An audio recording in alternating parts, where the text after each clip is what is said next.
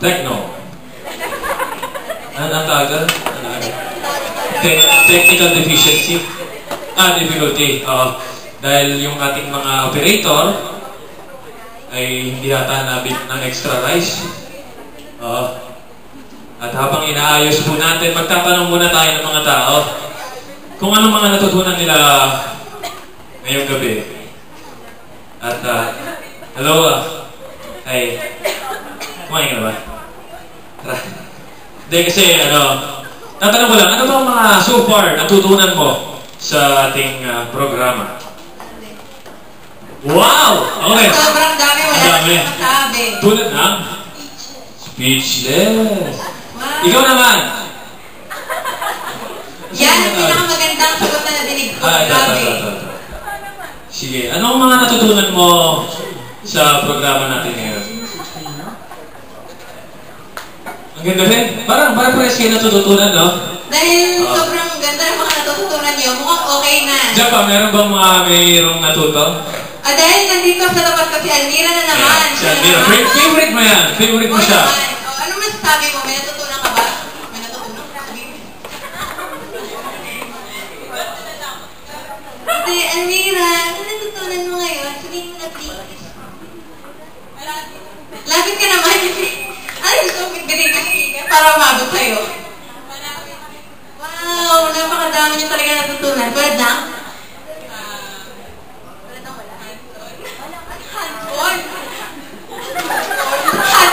Computer, hands-on. O sige, okay ba? Gusto ko ng hands-on. Okay ba? Yung PRCB nila. Ready na ba ang ating video? Okay, once again, approach! Wala pa rin. Group 3, 4, Orth approach. PG, it contains themes and scenes which may not be suitable for very young audiences. Parental guidance is advised.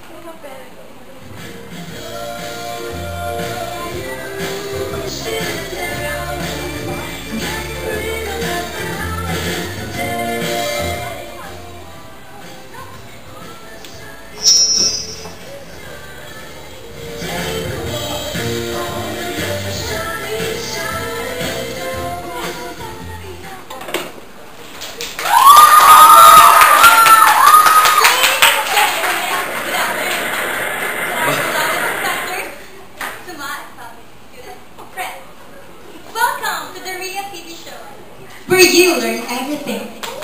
In this celebrity show, we are honored to have such a well-known gentleman who, through hard perseverance and determination, was able to raise a school of his own, one with a good foundation in music education.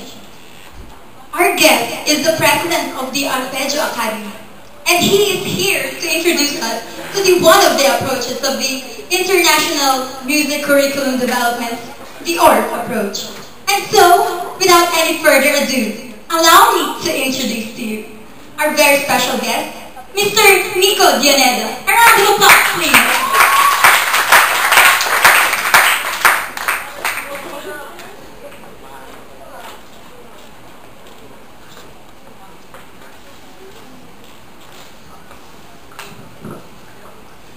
It's such an honor to meet you, Mr. Dioneda. Well, thank you, Miss Arada. Please take a seat. Congratulations for your successful career. So, would you mind sharing us some information about this that you're fond of? I am willing to discuss this ORF approach which really helped the minds of the students. Oh, in what ways does this ORF approach benefit the children? Well, ORF approach is a method of teaching children about music that engages their mind and body through a mixture of singing, dancing, acting, and the use of percussive instruments. Lessons are presented with element of play, helping the students learn at their own level of understanding.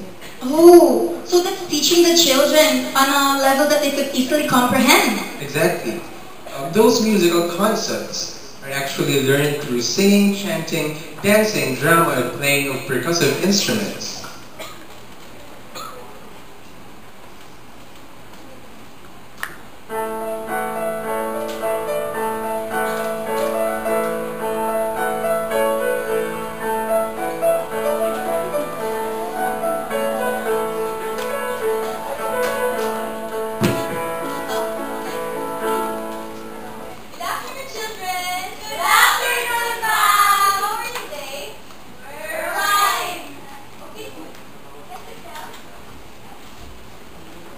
I'm going to teach you a new song. It's called Fiddle Fiddle Dee. Who knows that song? I know the song. Can I play the piano? Sure. Okay, so now I'll teach you. So, let's form some circles. The song goes like this. Can you give me the key? 1, 2, 3. Round and round we go. Repeat after me. Round and round we go. Sometimes high and sometimes low. Sometimes high and sometimes low. Here we all go, fiddle fiddle dee. Here we all go, fiddle fiddle dee. Chicka-boom, chicka-boom, chicka-boom, chicka-boom, you get it? Yes, can you sing the song? So before we sing, let's form the circle. Don't worry, yeah, that's right. Okay, let's sing. 2, 3, round and round we go.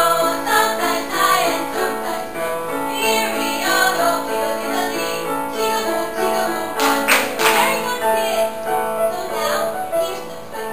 I'm going to put them, and all you have to do is copy that step, okay?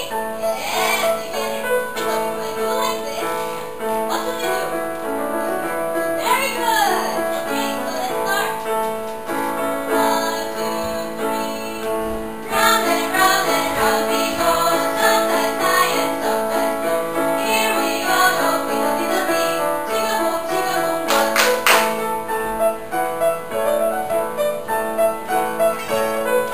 round and round we go. Sometimes high and sometimes low. Here we all go, fiddle fiddle dee. Chicka-boom, chicka-boom,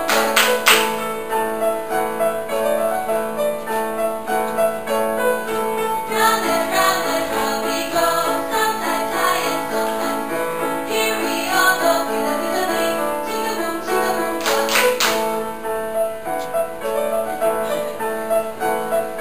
very good, children. So now let's change it. You be the leader and I'll be the follower.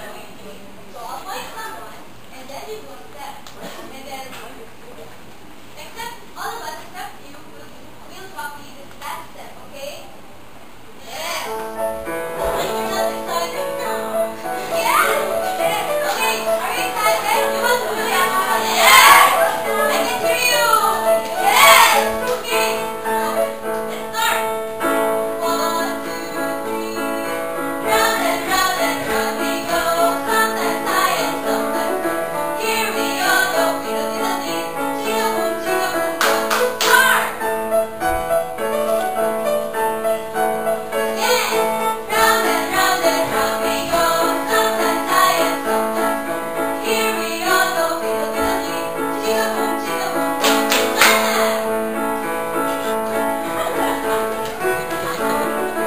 round and we go. Sometimes high and sometimes low. Here we all go, fiddle fiddle dee. Chicka-boom, chicka-boom, ready? Round and we go.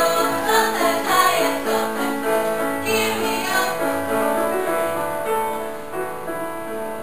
Oh, such wonderful children, and what a remarkable teacher. Yes, indeed. And so, who began this Orff approach, Mr. Dineda? Well, it is developed by Karl Orff, a German composer, educator, and conductor whose famous composition is the oratorio Carmina Burana. It was conceived during the 1920s and the 1930s while he served as music director of the Gunther Schule, a school of music, dance, and gymnastics that he co-founded in Munich. His ideas were based on his beliefs in the importance of rhythm and movement. Orff shared these ideas in a book titled Orff Schulwerk, which was revised and then adapted into English as music for children. It was like 100 years ago. Yes. And what types of musical instruments are typically used? So there are a lot of musical instruments that are typically used in the classroom. Here, shown in the... Yes, thanks for watching.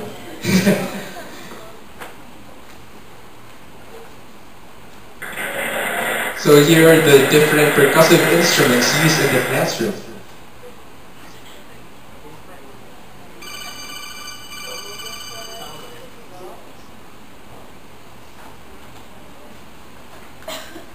So never mind. These instruments are, I think we can picture it in our minds, are xylophones, metallophones, specifically percussive instruments. Okay, so I'm wondering, what is a typical lesson like? Although ORF teachers use many books as frameworks, there is no standardized ORF curriculum. ORF teachers design their own lesson plan and adapt it to suit the size of the class and the age of the students. For example,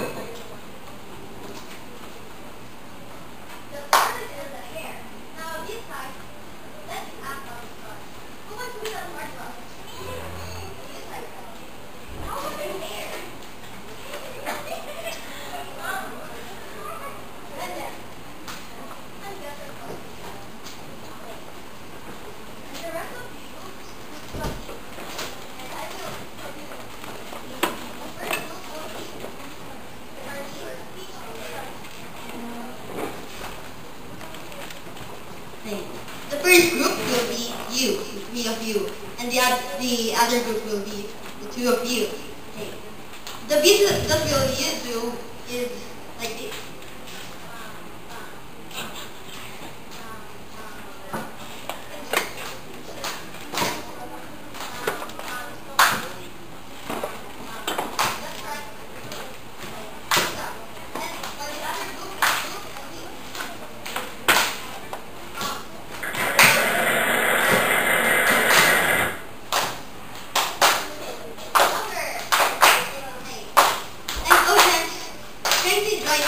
You will just do this simple beat.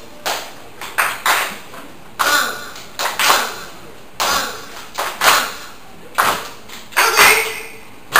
That's right. And don't stop too. Okay. Ready? 1, 2, 1, and the tortoise and the hare.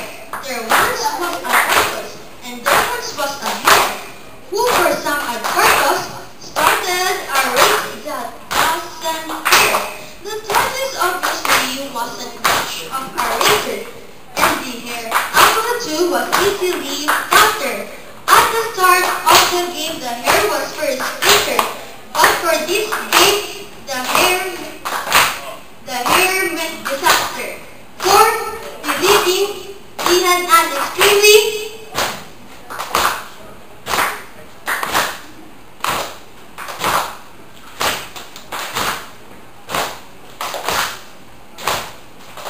So that's how it is. The class kept a steady beat and students add some beat, and the others are even given the opportunity to act out the story. That's so great. But how about the songs and notation? as we have seen, in the ORF classroom, the teacher acts like a conductor who gives cues to his eager orchestra. If the teacher selected a song, some students will be chosen as instrumentalists, while the rest of the class sings along. Parts may or may not be notated. If notated, it should be simple enough for the students to understand. The teacher then provides students copies of the notes or the grades poster instead. Very well explained. It was such an honor for Ria TV to have you here at our guest. Do you have any final messages for our audience? Well, it's good that you've asked. Since I and my students prepared something that hopefully the audience will enjoy. And can I ask also your participation? Oh, yes. It will be an honor. Thank you.